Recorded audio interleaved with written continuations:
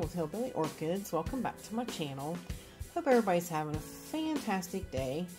I'm a little under the weather, so I am I'm a little nasally, a little cough. I don't know what's going on exactly. I don't know if it's sinus. I started having like itchy ears. My nose is real sore, like especially at my throat, and it's causing my throat to be sore. So I don't know what's going on or what I've caught. So unfortunately, yeah, I'm just kind of drained, really drained. So I know there's lots and lots and lots of things going around. Michael had told me that they're saying in Florida, if you're not really sick, don't come to the ER, because like they're getting overwhelmed with stuff. I went out to the store even and tried to get some sore throat lozenges and stuff, and because me and my husband both have it, and they're sold out. Like a lot of the cold stuff is gone. So yeah, it's like, well, great.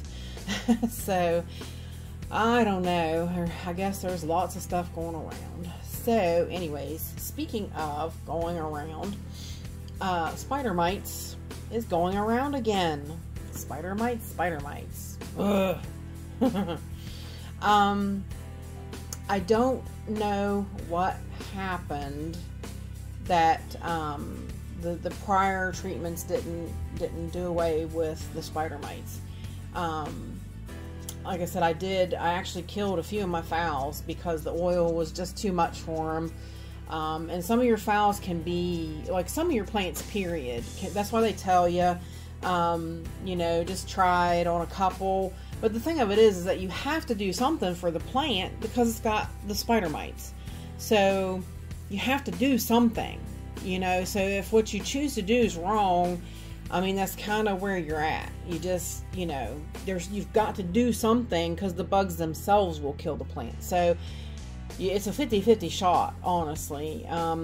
So I did the oil and the alcohol and the Dawn dish soap, my usual standby, and I wound up losing a lot of orchids, a lot of phals. So I figured this time I would try something a little different. Michael said that he uses the insecticidal soap. That's why he does that, so that he doesn't lose his phals. It's because like the oil's hard on them. It winds up laying in the axes on the stem and causes stem rot and crown rot. I mean, it's a snowball effect sometimes on some plants. Some plants just can't handle the oil, so it does take them down. So I'm gonna try, you know, sometimes, I mean, I've been using that oil, soap, and water for quite some time now, and you know, sometimes bugs build immunity to things. So I'm wondering if that's not where I'm at with this situation, because like I said, I went through that whole thing and I busted butt, took on these spider mites, cleared them out, and then just like, it wasn't even a month later, I don't think, maybe 2 months, if that, you know, bam, here they are, they're back. So yeah, either I didn't get them all the first time or something. So somehow I wound up with 3 different spots in 3 different sections of the room, of the grow space, as to where they are now. So I'm like, Reza. You know, it's like, I don't want to keep going through this. So I got to thinking, I'm like, maybe I'll try a different insecticidal soap, because maybe, you know, maybe they're used to what I have been using. So I remember Roxy from Orchids 365. She used this insecticidal soap, and I think she used it on I can't remember if it was mealybugs or thrips. I can't really remember, but it of course tells you on it what it fights. And right there is the main one that I'm looking for, the red spider mite. But yeah, it does work on thrips. So maybe she did use this one for thrips. The active ingredients is potassium salts of fatty acids and Spinosa. Oh, you can read it. No sense in me butchering the name of it. Right there. Spinosa. Yeah, it's a mixture of those two. Yeah, and D. So that's what makes up this one. I asked Michael by chance if he had ever used it.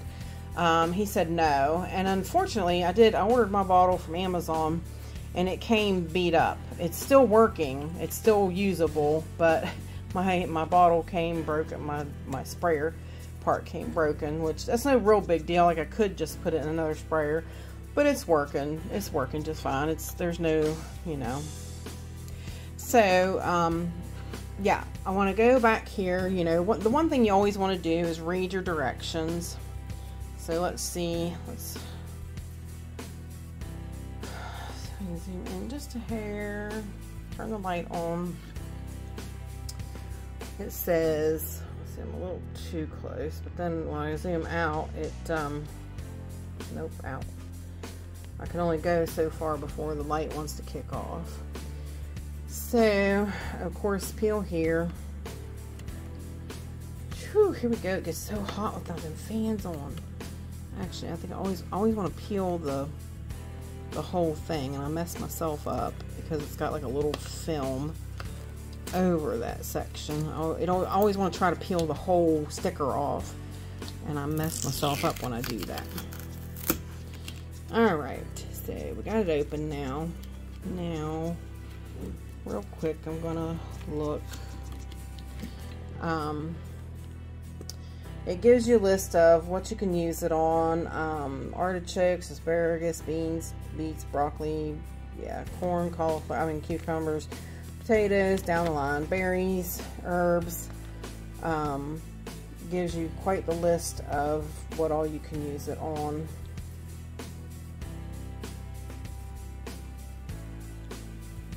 Okay, yeah, just a long list. It gives you use restrictions. Goes through fruits, vegetables, all that.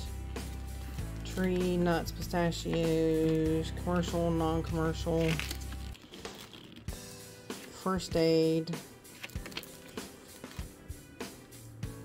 Okay. So, did I was gonna say, did I miss a page? Sure enough. So, right here, this product will control pests such as adeligids, I have no idea, woolly aphids, ants, excluding fire ants, harvester ants, pharaoh ants, and carpenter ants, aphids, army worms, beetles, including Colorado potato beetles, borers, caterpillars, cinch bugs, codling moth, earwigs, fruit flies, gypsy moth, lace bugs, leaf hoppers, leaf miners, leaf rollers, loopers, mealybugs, mites. So I probably got you, yeah, too far. Mites. Mole cricket, plant bugs, psyllid, sawfly larvae, scale insects, spider mites, tent caterpillars, thrips, webworms, weevils, including black and vine weevils and white flies. So, says over here, shake container before use, apply when listed pests are present. Thoroughly spray all the plant parts to wetting, including undersides of leaves. Repeat application may be as indicated in the use restrictions section. Apply when the first signs of powdery mildew appear. Okay, that's not what we're treating for. We're just treating for mites. Mites. Now, I want to check and see real quick if there's any present on this one, because I already treated it with the same method last time. So I do want to kind of see. So I'm going to take cotton rounds and I'm going to wipe a little bit in a few places just to see if anything is still active, because that's the important part. That's what we kind of want to see. Wrong way. That's kind of what we want to see, if there's any active spots. They actually killed that spike, so yeah. And it looks like something, or the fact that they did kill that spike, is what is starting to happen to the other one, because the other spike's starting to go away. But just out of curiosity, I'm going to rub that spike, and I don't see anything. But I am going to take that spike off the rest of the way.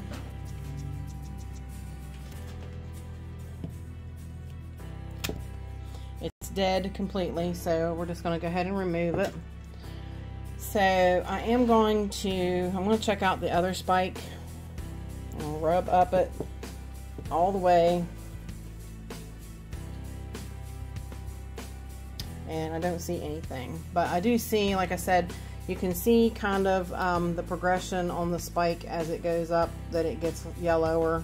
So eventually that spike will probably go. So, alright, let's spin it around here. See if we can see if they're still active on here. Check the undersides.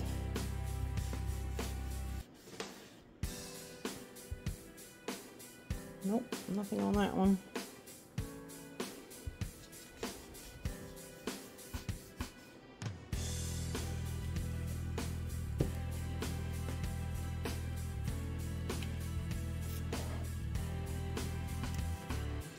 It might have killed what was on it.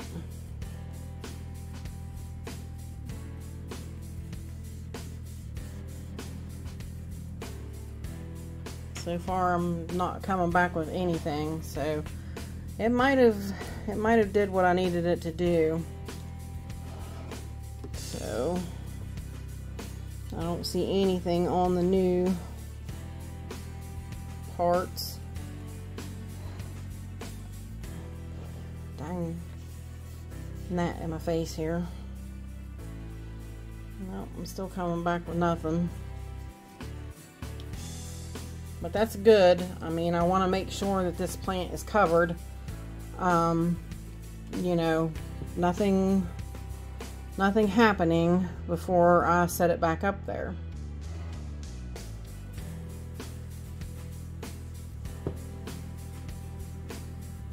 And it really appears clean. So that's good. That what I did prior, before I was waiting on this soap to come, must have went ahead and took care of them on that one for right now. So hang tight and we'll check another one. Okay, we are back. Now I'm checking this Fred Clark After Dark, because of course with it being thin leafed, everybody knows that these guys are spider mite magnets. So of course they had made it over here to this one.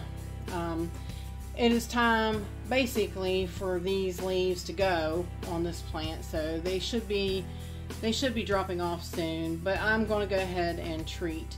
Now I did not find any when I wiped it down with the and it's too big to kind of keep in frame for the, you know, for the size of the plant, but I did not come up with any redness on my cotton swab. So I think the treatment that I treated it with as well worked last time. So, oops, sorry, I mean to bump the, whoops.